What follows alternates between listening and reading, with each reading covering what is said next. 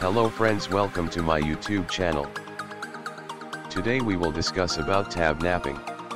If you want to see practical demonstration of tab napping attack, then comment below. So let's get started after a short intro.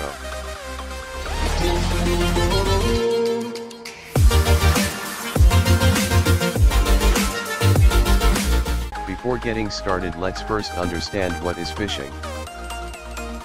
Phishing is a process used by scammer to steal the sensitive information like username, password, bank account number, ATM PIN, etc. through website or email or SMS.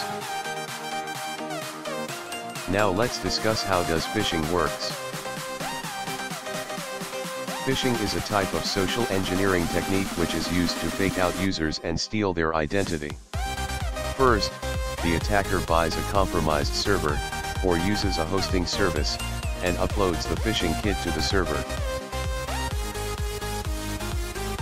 Here the attacker creates a phishing website which looks like an original. Once the website is uploaded, now the attacker will find the target users.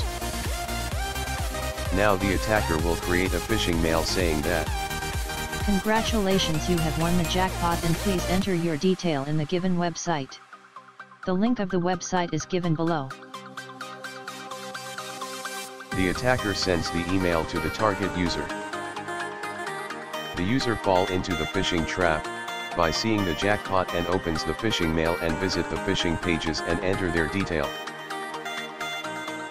The phishing page would look like this, which does not have HTTPS URL. The phishing kit processes the credentials detail and sends them to an external email account. Finally, the attacker gets the details like bank account number, password, etc. Now let's understand what is tab napping. Tab napping is a new form of phishing.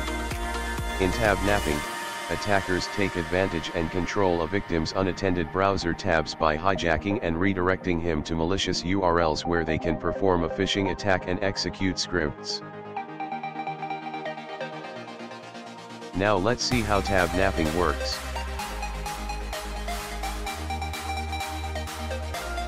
Attacker sets up a website that looks completely normal. Within the website's code, they place a checker to see if the tab has become inactive. Inactive tabs are tabs that you're not currently using. You can see this is an active tab.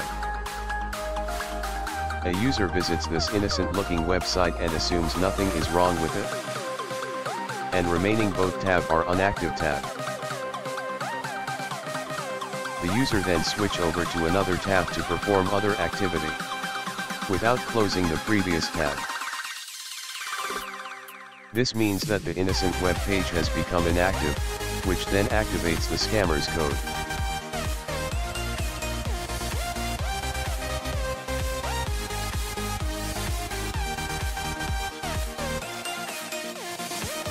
Now you can see before nothing has been changed.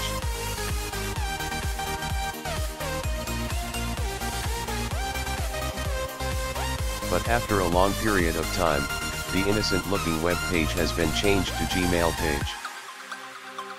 The title of web page has changed to Gmail page. Now we assume that, by seeing the title of page, you remember that you need to send an email to your friend, so you go over to the Gmail tab that is inactive. The web page looks identical to the login page of Gmail.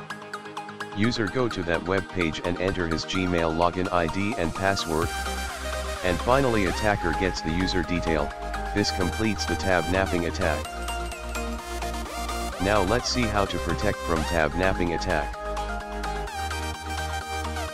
First is to make sure you always check the URL in the browser address page is correct before you enter any login details. Second is always check the URL has a secure HTTPS address even if you don't have tabs open on the browser. Thanks for watching the video. Hit the like and subscribe button.